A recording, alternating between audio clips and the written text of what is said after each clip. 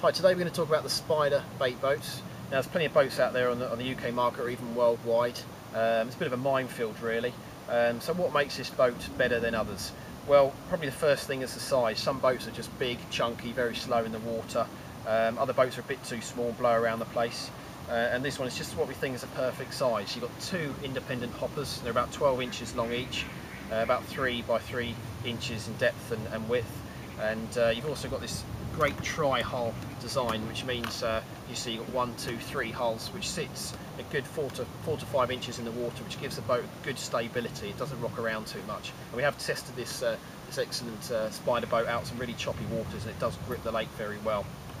Now there's a market out there for really high quality British built product, and trust me, everything here has been sourced from the UK, and most things are actually made in-house, from the straps, the weed guards, the hopper drop mechanism.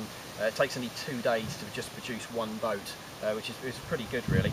And now the boats are available in 2 colours. It's piano gloss black. Now gloss black looks great. Struggle to keep them quite clean and shiny though, but as you see, most people do like the black on, as most boats are, in a black colour. And we've designed this one in a metallic-y, silvery colour, like a grey silvery colour. It does look very nice. It does reflect the heat, which is good for those sunny days. So it stops the boat getting really hot inside and doesn't show up the dirt and scratches as much. Right, now we'll talk about the radio gear. We've tested for months and months, well actually over a year, loads of different handsets, and you can get digital handsets now for as little as £12–15 from China, which is great, and if they work it's good, but to be honest you won't get many months, if not more than a year out of them. And now we've finally come up with what we believe is the ideal handset and radio gear for the Spyder bait boats, which is a Spectrum DX5E handset. We've hired these boats out for quite a few months now on a very busy fishery, and sometimes they're permanently out, they get abused, and on a few occasions people have left these handsets in the rain, and the boats has malfunctioned. We've taken the handset and the back off of it, dried it out for a day, put it back together, and then it's worked fine. Obviously recommend don't leaving it in the rain. If it did break via water damage, that wouldn't be covered under warranty, but we come to the conclusion that it's pretty hardy and reliable as well. Now it's a tank design. If you look on one of our other videos, you'll see us using the boat on the water and how it's operated with the motors forward and back.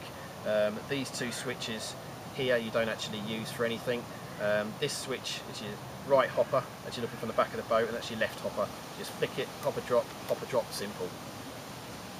Now we'll put a battery in it. Sometimes it's very fiddly putting batteries in boats. This takes probably less than 10 seconds. Literally remove the battery lid like I just done, plug in cable, tuck the wire down, battery lid goes on top.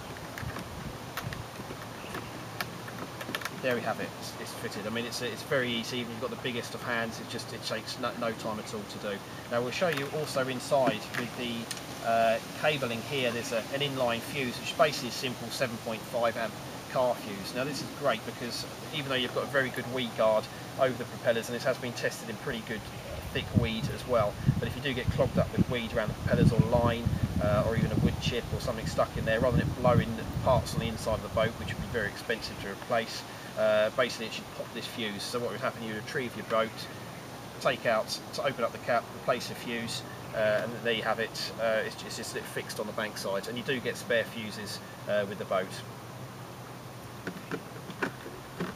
And what we'll do is turn the boat upside down and show you some of the mechanisms from underneath. Now the weed guards are custom made aluminium weed guards, laser cut down from a factory in East Sussex. You've got quality brass shafts, brass couplings, some fairly decent expensive motors, which are just the ideal motors we found to use on the boats. The hopper door is laser cut from stainless steel.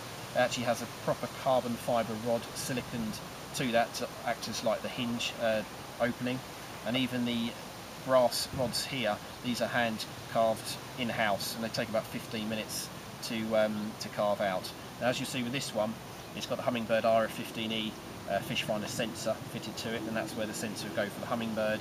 If it was the detailed colour Lowrance fish finder, you'd have the sensor coming off the back here, the transducer. Now we've got various lights round on the boat. You've got a bright white light, which is a 10mm bulb on the front. front.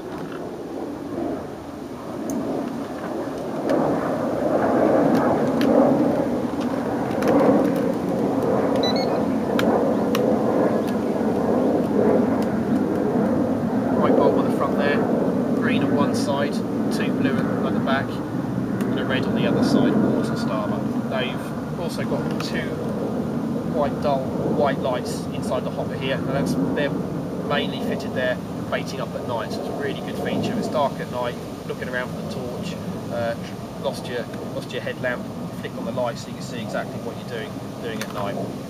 Now where this little red cap is on the back of the boat, it's basically a charging point. It's a live power in point and a live power out point. So most 12 volt solar panels, we do a good range of solar panels as well. You just plug straight on the back there, you turn your boat off, keep the battery plugged in, and that would help charge up your battery. Some panels we do are just a slow trickle charge. Other panels are actually put out more power than some mains chargers, even on a cloudy day.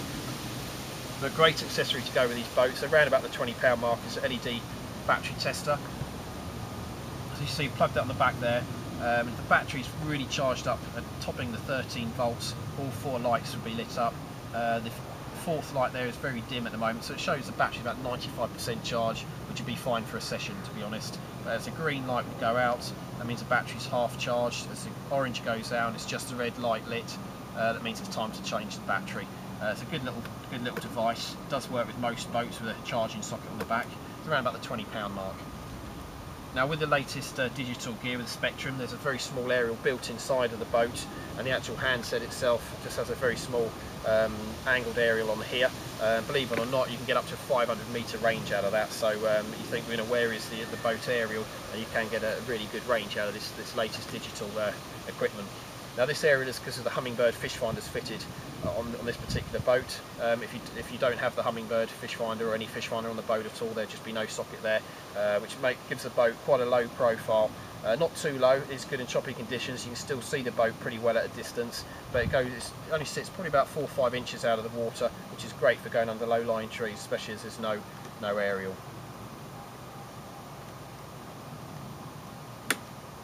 Now we've also had designed custom padded bags from Phenom Tackle, and these are made specifically for the Spyder bait boats. They're genuine inch thick padded all the way round, sides, bottom, top, genuine inch thick padded, and you've got a removable mat here as well, so that would sit in here when you're out fishing. Take that out and you can put your boat down onto the mat, which is great for protecting the bottom of your boat. You've also got 2 side pockets, so you can put a battery in each side, your handset as well. So these are custom made, and these will be launched very, very shortly.